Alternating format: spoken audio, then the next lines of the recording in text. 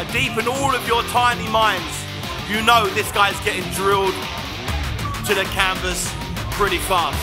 Believe me, he'll need your help, so be there for your boy.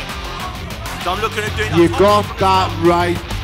Now shut the up when the man, the champ, is talking.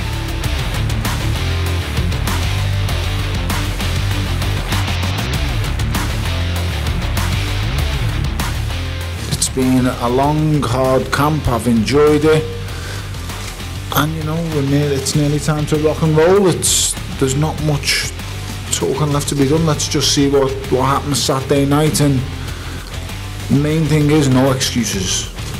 No excuses. You'd have to do something really impressive in the ring for me to respect him. It depends how he fights. If he comes out and does something quite impressive, and you know, gets past a couple of rounds maybe and hits me with a few shots, then I'd have nothing. Of course, I'd have nothing but respect for him. But if it goes how I think it's going to go, then what respect? I don't know.